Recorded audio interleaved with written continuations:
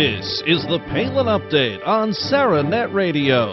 I'm Kevin Scholla. Rand Paul was right when the senator engaged in the filibuster, and what he was asking for those couple of months ago, he was asking for these unanswered questions about domestic use of drones and the impact on the American public. Governor Palin supported Rand Paul's historic filibuster, and she supported his candidacy for Senate in the Bluegrass state. Palin has spoke very highly of Senator Paul, saying his brand of libertarian-leaning conservatism attracts young voters, and he knows what it takes to restore our prosperity and preserve the blessings of liberty for future generations. Today, Senator Rand Paul joins us on the Palin Update. America by Heart has been released in paperback. Governor Palin quotes Ben Franklin for a little common sense, and Todd and Sarah Palin go on an outdoor adventure. Susan Stimpson is here to talk about her new SarahNet radio feature, Commonwealth Common Sense. And just ahead, our latest edition of Steel Resolve with Sarah Steelman. First, as Sarah Palin has put it, he's a clear-sighted eye doctor. He's also a U.S. Senator from the great state of Kentucky, and we are happy to have him here on SarahNet Radio. Senator Rand Paul, thank you for joining us today on the Palin Update. Glad to be with you. Sir, with all the ongoing scandals and all the incompetence in Washington, you've really emerged as one of the very few elected officials that people feel they can trust. Why can't others in D.C. show the honesty and integrity you've displayed? Because you're proof it can be done. Well, I'm not quite sure sometimes. I just try to look at the problems and say, what I feel to be true. So when, Benghazi happened, everybody came to that committee hearing when we had Secretary Clinton there, and they're like, saying what a great Secretary of State she was. And I wasn't there to dispute that, but I really wanted to know some questions. When they ask you for security, why didn't you answer them? Why didn't you give them the security they requested? And I was really upset by the answer. I found out that she never even looked at the requests. And she was busy traveling the world, which I guess you can compliment her for that, but I really wish she would have been paying some attention to one of the 5 most dangerous countries in the world. So I guess I look at things from a point of view of, we need to make things better, and there's certain things that are inexcusable, and I think, not providing security for our ambassador was inexcusable. Governor Palin has been a big supporter of yours, endorsing your Senate run in Kentucky years back, and more recently speaking out very much in favor of your historic filibuster. What does her support mean to you? It's been great. One of the things that's been nice is, she sent us, I think it was some caribou beef jerky to keep my energy up during the filibuster. So, no, Sarah went out on a limb to endorse me in the primary, and we were very grateful for that. Now, back to the filibuster, I have to tell you, sir, that night was incredible. My phone lit up from friends and associates all over the country saying things like, proud to be an American and liberty is won tonight, or just simple text like, go Rand, go. I know the purpose of the filibuster was to get answers, but did you also know it would truly rally Americans across the nation? I think we had no idea, really, of the result to it, and it really wasn't planned in any way to sort of bring about a result, but I think I was truly just amazed by the outpouring of support for it, and really that it reached beyond any kind of sort of party lines or partisan label, because really things like, a right to a trial by jury, a right not to be, leveled with a drone without any kind of accusation or any kind of court proceeding, I think it resonated for a lot of people. And really the most interesting thing about it is that it really did go beyond. It wasn't just Republicans. There were Democrats. There were young people. There were all kinds of people who said, you know what, really we need to have some rules. Our government does need to be restrained. And like you said, people didn't know how you could do it, such a time-consuming effort. But again, I guess the caribou jerky or the moose jerky put you over the hump, right? That's right. Now, despite your efforts that night and the efforts of Ted Cruz and the others who supported you, I remember that weekend who was on all the Sunday talk shows but Jeb Bush. Did that again just drive home again that this is a 24/7 battle and that you have to keep working hard every day? Even, after obviously you acted like such a patriot, the media still didn't see the story and instead went with the establishment. Yeah, I think the mainstream networks are somewhat out of touch, and people are finding their news more on the internet and more on cable news. And so the only good thing about it, though, is that ideas that resonate can resonate. They're not controlled by filters. They're not controlled by the mainstream media so much anymore. And I think that's a good thing. So the internet really has liberated us. And I think the protection of the Internet from regulation, from tax, from overly zealous and snooping spy masters, I think all of that is something that's resonating with the youth. And really, if we want to win national elections again, we have to figure out how to get, some of that youth vote back. And in the last month or so, since the NSA spying scandal has come forward, I think you're seeing that a lot of the youth have deserted Obama on this, as they've found that really he hasn't been honest about spying on people on the Internet or their phone calls. You were named to Time Magazine's list of the 100 most influential people in the world, and they even put you on the cover. And for your feature in that issue, Sarah Palin wrote, among other things, that you're a voice of reason awakening the public. She called your filibuster Capra-esque. First of all, how did it come to be that Governor Palin would write this, and what did you think of it? I'm not sure exactly. I guess the magazine asked her, and I really didn't have any contact. I saw Sarah Palin not too long ago at the Kentucky Derby, and that's the first time I'd seen her in about a year or so. But so I'm not sure. I guess Time Magazine picked her to do that, but I was complimented and gratified by what she had to say.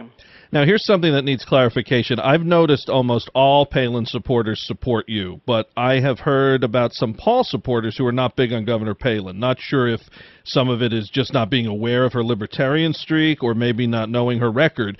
Could you today tell Paul supporters why Governor Palin is someone they need to examine and understand that she's fighting for many of the same things that you're fighting for? Because to me, sir, it seems the two of you are very often on the same page. Well, I'm not sure of any kind of real difference on supporters or how to explain it. I do know that even some of my dad's supporters don't support me and vice versa. So, there's not always 100% overlap with people who support one person versus the other. But I would say that from what I understand and what I've heard of Sarah Palin's positions, that there is a great deal of overlap. And, I'm sure that if she were a member of the U.S. Senate, you'd find her right there with Mike Lee and Ted Cruz and I. How is your dad? He's doing great. He's doing some speaking. He likes speaking to college kids, and he's always been a man of ideas, and he likes spreading those ideas. We had your father, Representative Ron Paul, on the show during his 2012 run for the White House. What have you learned from him when it comes to politics? And what's the biggest difference between yourself and your dad on the issues? Well, we tend not to spend a lot of time differentiating or going through a laundry list of things because, I like to sit with the adults, at Thanksgiving at the adult table. So I try to be careful about that. But, just kidding.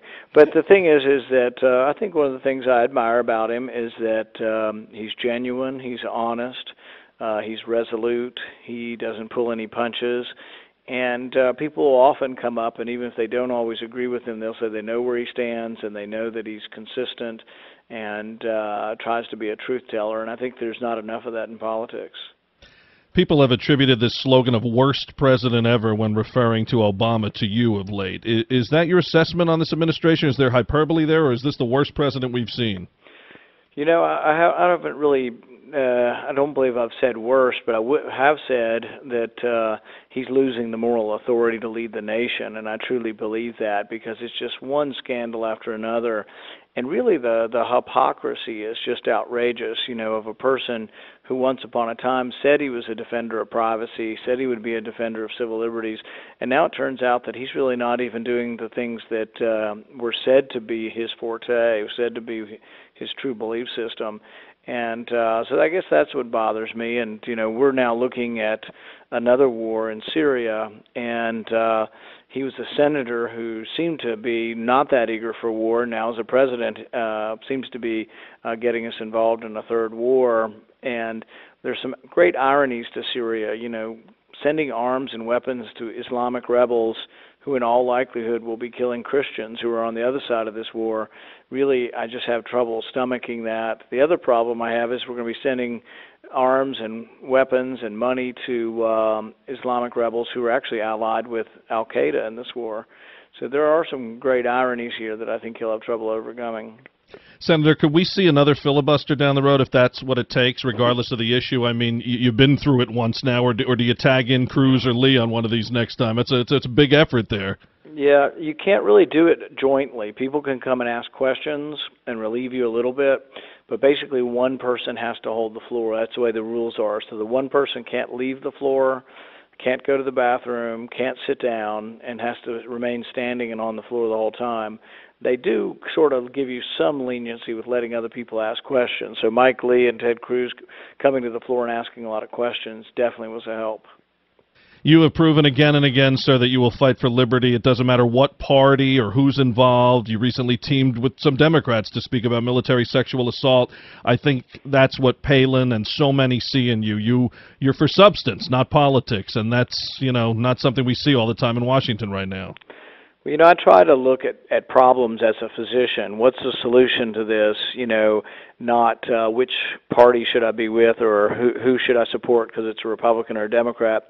So sexual assault or violence in the military, there's just no place for that. And the military keeps saying they're going to get rid of it, but the problem is they keep the status quo.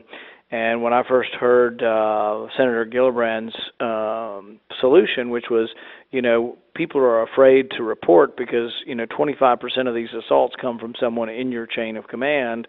They're afraid to report these assaults, that simply by changing how they're reported, by letting them being reported still within the military, but just to a lawyer, instead of to your commander or your boss, just seemed to make sense to me and seemed like the right thing to do. Senator Paul, thank you so much. You're a great American. We really appreciate you coming on. And again, of course, getting out there the power of caribou jerky and moose jerky. Thanks for having me. Take care. A true patriot, Rand Paul of Kentucky. Learn more about the senator by visiting paul.senate.gov. HarperCollins has released America by Heart this month in paperback. And a great new cover photo shows Governor Palin riding a horse at the Reagan Ranch. America by Heart, now in paperback. You can try your local bookstore, or you can order online at harpercollins.com. Governor Palin takes a shot at big government this past week with a little help from Benjamin Franklin. Palin posting a Franklin quote, "They who can give up essential liberty to obtain a little temporary safety deserve neither liberty nor safety." Then Palin goes on to say, "The government needs to stay out of our garage, refrigerator, church, gun safe, bookshelf, etc. America, are you willing to give up freedom for more government control?" And Todd and Sarah Palin had quite an outing this past week, and of course it involved the outdoors and plenty of fun. The Palins went mounted shooting at Bell Cross Ranch, and then did a little fly fishing out on Bristol Bay. Good to see the Palins having a little downtime. Some great pictures were posted by the governor. You got to check those out. To see any of Governor Palin's posts in their entirety, visit Sarah Palin's Facebook page or follow her on Twitter at Sarah Palin USA. Well, we are starting a brand new feature here on SarahNet Radio. Each and every week, I'm going to be joined by our friend Susan Stimson from Virginia. And the chair of the Stafford County Board of Supervisors will offer her thoughts on all different topics. And today we just wanted to bring her in and reintroduce her to the listeners. Susan, welcome back to the Palin Update. Thank you, Kevin. It is my pleasure to be here. We're so happy to have you here now as a regular. You'll be weighing in on all sorts of issues and topics during Commonwealth Common Sense, which we will officially, so to speak, kick off during next week's show. So again, welcome as a regular on the Palin Update. I really appreciate the opportunity, and Kevin, I think you do such a good job just keeping an eye on the national stage, issues that are important to Americans in general. And from my perspective, being a Virginian, this is where it all began. This is the cradle of the nation. It's where the founders came to really just try to fight for and establish that liberty that every American, I think, appreciates and understands. Well, I appreciate you saying that, and absolutely on Virginia. Now, we had you on as a guest during your run for lieutenant governor in Virginia, and we were so impressed with your views and honesty, and you weren't afraid to talk about things in a real manner, something that Governor Palin is known for. And since then, you've done the same, exposing how that nomination process went. So I think people, who are in the know and are doing their homework here really can learn something from you, from being on the inside and not giving up despite some of the problems that we run into with the establishment and the political class. Well, even at a convention that we're supposed to have the grassroots, it's all about the grassroots and everyone kind of coming together and voting and making a decision, there still was some pretty powerful forces together from consultants and some of the political elite. And I did come in second place on that first ballot. E.W. Jackson finished first, and I finished second, right where we wanted to be. We wanted to be in the top two. And lo and behold, the Republican Party of Virginia announced me in last place, and they listed me in last place. So my supporters thought that I was effectively in last place, and so that killed our campaign. But it's not going to change what I want to do, and that is just to continue to try to be a voice for what I think a lot of people are concerned about right now, and that is just a complete erosion of many of our liberties. And so I don't think that we should fear people speaking about these things. I think that we should have this debate, and I think that that's what I'm hoping to do here on your program, is just to continue to talk about these issues that I think are really important to what's happening in our nation right now. You got to meet Governor Palin back in 2008, and you've been a defender ever since. And, you know, you can tell Palin supporters today, if you could just a bit, about why you admire the governor. I know that there's a lot of similarities there between Palin and yourself. Well, one thing that I have also come to appreciate, that it is right now, especially in Virginia, it's a struggle for women to be in elected office. For whatever reason, in 26 years, we have not had one female Republican statewide nominee, and we've only had one female as a statewide elected office holder in the state of Virginia, and that was a Democrat.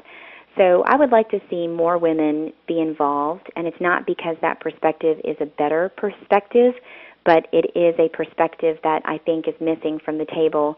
So when Sarah Palin came onto the scene in 2008, she was breaking some ground herself, and I watched how she handled it, and I watched how she was treated, and I think that there are a lot of women that learned from that, and it's not just true about Sarah Palin, but I really do admire the way that she is unafraid to speak out.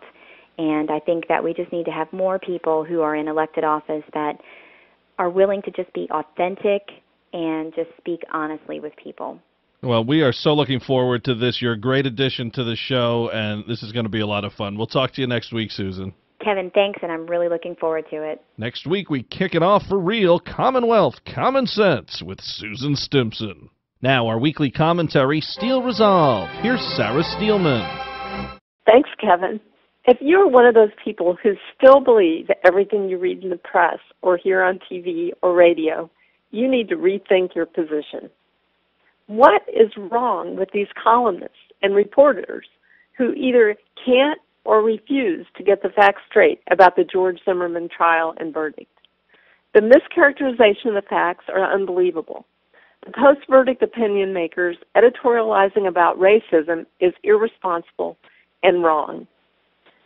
It is terribly sad that Trayvon Martin is dead. It's heartbreaking for the parents and the families. I believe most people in America empathize with their terrible loss, and I'm sure that both Zimmerman and Trayvon's family wish they could undo the events of that night. But the racism aspect of this trial doesn't exist. The FBI already had a very thorough investigation of Zimmerman prior to the trial, issued a report, and found that he was not motivated by race. What isn't being discussed is just bad judgment by two people. I have 3 boys of my own. The 2 oldest boys have gotten into some pretty bad messes by being in the wrong place at the wrong time, despite being warned about the dangers of their behavior. They have had to suffer the consequences of their own bad judgment. As a parent, it is tough to watch. Each one of my 2 older boys put themselves in dangerous positions where they both could have ended up dead on the street, one in Chicago and one in Springfield, Missouri. I pray for my sons, and let's pray for all young men to use good, sound judgment and not put themselves in bad or dangerous positions that invite trouble. That's the lesson from Trayvon Martin, no matter what the color of your skin. This is Sarah Steelman for SaraNet Radio. Tune in again next week for another segment of Steel Resolve right here on the Palin Update. The Palin Update, including Steel Resolve, is on demand and available for download, so just head to SaraNetRadio.net, pick the show you want to hear, and you can listen anywhere, anytime. Well, that'll just about do it for this edition of the Palin Update on SaraNet Radio. Visit SaraNetRadio.net for continuing coverage of Governor Palin. And follow along on Twitter at SaraNet Radio, at Kevin Scholla, at Susan B. Stimpson, and at Sarah_Steelman. We're on Facebook, too, so like SaraNet Radio and like Kevin Scholla. Palin Patriots is our can't-miss feature on SaraNet.net. Check out the writings from our great panel of contributors, including Martha Zoller. And I'm doing some writing for Breitbart News. Just go to Breitbart.com and search Kevin Scholla. I want to thank Susan Stimpson, Sarah Steelman, and everyone here at SaraNet Radio. Thanks to Senator Rand Paul. And thank you for listening today. Please be sure to join us again next time for another edition of the Palin Update. I'm Kevin Scholla. Have a pleasant day.